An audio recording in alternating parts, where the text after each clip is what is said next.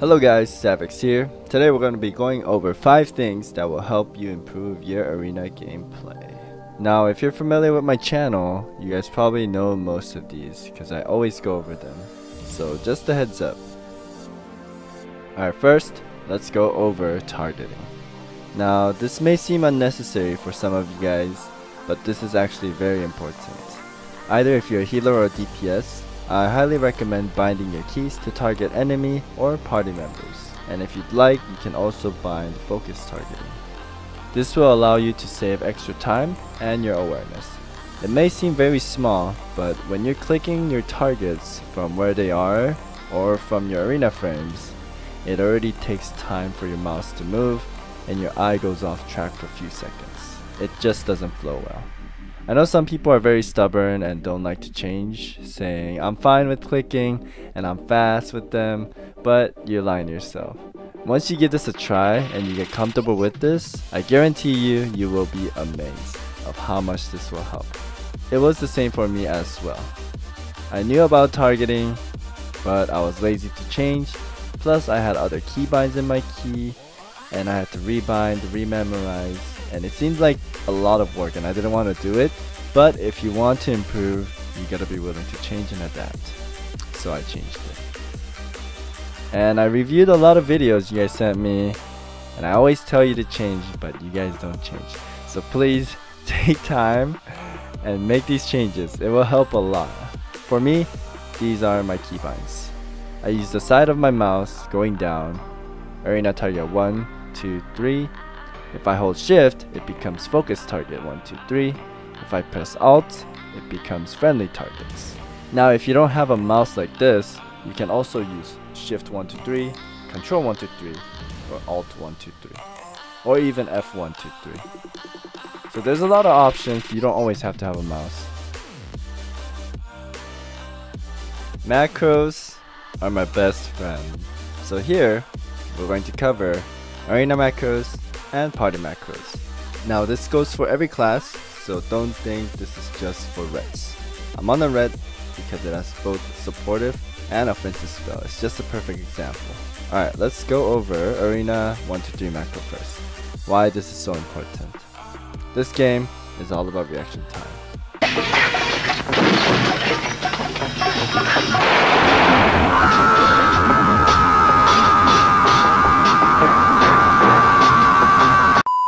Let's say you're playing an arena, you're fighting MLS, which is Mage Lock Shaman. You guys are on the Mage and the Shaman's free casting. And time to time you want to kick him or chain CC him. Let's say he's casting a Hex to your healer and you gotta stop him. If you were to do it normally without macro, you would have to swap target, then press kick, then swap back to your original target. And that takes time. So to be quicker, you make arena 1, 2, 3 interrupt or CC macro. And by having this, you can also stay in your target, just press one button and CC the other without having to swap around. And the targeting is always like this, 1, 2, 3. It goes down the row, 1, 2, 3. And some might say, Savix, what if I have focus macro? Focus macro is great, that's what I started with too, but you can only play around with 2 people, which is your target and your focus. The third target, if you play 3s, you have no control of. Here's another example of why this is necessary. In this match, I know the druid will come out and open with a clone, so I instantly click this one button and it stuns him. Now if you're a ranged class, you can just kick those. Same macro, /cast target equal arena 1, and you put whatever your spell name is. You could just simply shift click from your spell book and the name will just go in there right away. Either it's counterspell, mind freeze, pummel, rebuke. You could just change the ending and it will work for everything. Okay, so let's go over the supportive spell now. If you're playing a healer, it's nice to have party 1, 2 macro ready, just for your main defensive stuff, like Iron Bark, Pain Suppression, Sack, Cocoon, etc. So what I basically want you to do is have big cooldowns and a cleanse in your macro. For me, when I play my Paladin, I have Blessing of Sanctuary and Bob ready to go, which is basically a defensive and a cleanse. So whenever my healer gets in a CC, I instantly press my button to cleanse him, or if he's getting bursted on, I would just bop him right away. So I want you to do the same. Put your cleanse and a big macro in there. If you want more, you're more than welcome to make more, but that's totally up to you. Alright, next up we have add-ons. Add-ons are super useful, especially if you're new to this game or just started learning. The first add-on I'm going to share is Big Debuff.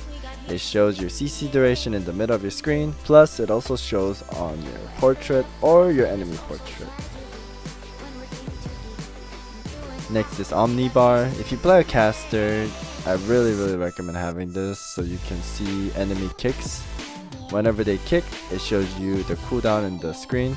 You could also set it up to see other spells too, but people mainly use it to just see kicks.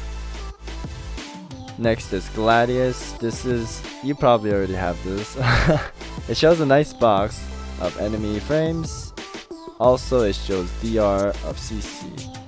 That's what I have it mainly for, just to track DRs.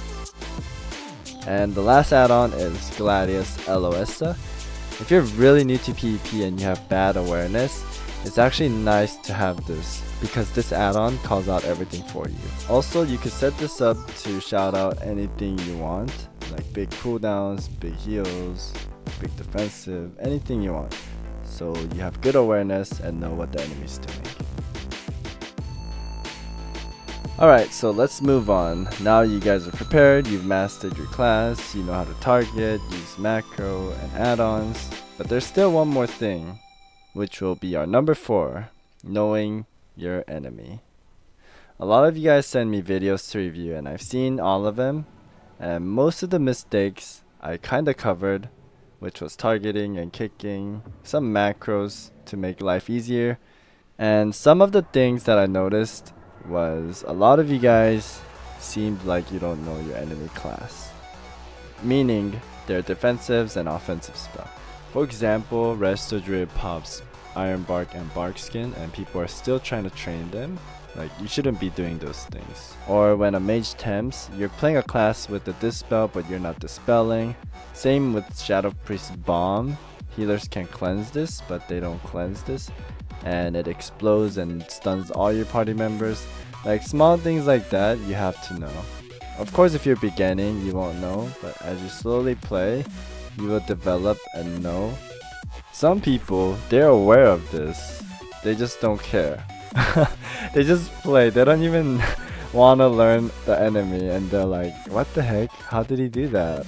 I think the easiest way to learn is look at the spells, either through an add-on, or when you're playing a battleground or skirmishes, just take your mouse and look at their buffs. So if you're playing a game and you see an icon that you don't know, I want you to put your mouse over it and read the name. Memorize it, and you could look it up later. Or if you want and you have time, you could just read it at that spot. But it's probably best not to, because they will beat you up. Unless you're in a battleground and skirmish and you don't care. Just check what those icons are if you don't know what it is. I think the add-on Nameplate Cooldown has an option where you could look at every single spell and maybe just take a glance at them, know what's what, and that will help you a lot too. Because if you don't know how to fight your enemy, how else would you win, you know? Like, you gotta know when to get off targets, hop back on, etc. Alrighty, now we are at number 5. Last one. Finding the right people to play with. I think this is one of the hardest ones because all the above you can control and learn, but finding partners is not something you can control. It's also harder if you don't have experience or achievement. But trust me, if you master all the things I talked about up there, people will love you. They will invite you back and they would want to play with you because you're good. I think the best way to find people is LFG, sadly. LFG isn't the best experience, but that's the only thing we have right now. So my tip is play with people around your CR. If you could get into a good group like higher CR than you, that's really great, but that's low chances. Say you start at 1500, look for a team that has 1500. Work your way up, get to 1800, If you like the team, you can stay with them. If you think you're stuck there, just tell them GG's, go to LFG again, look for groups that have 1800 CR, etc. Keep doing that and you'll push up and up. There is no special trick. If you got no achievements or CR, you gotta put in work, start from the bottom to top. And along the way, just filter out your teams if they're holding you back, or if they're willing to learn and you like them, keep practicing with them and push with them. Like synergy is what you're looking for. If you guys are stuck at a certain rating, surely something is wrong. Either you gotta step up and make improvements, or your teammates gotta make improvements. And like I said before, you gotta be willing to make changes. Also play the right comp and know the strats, and you're good to go.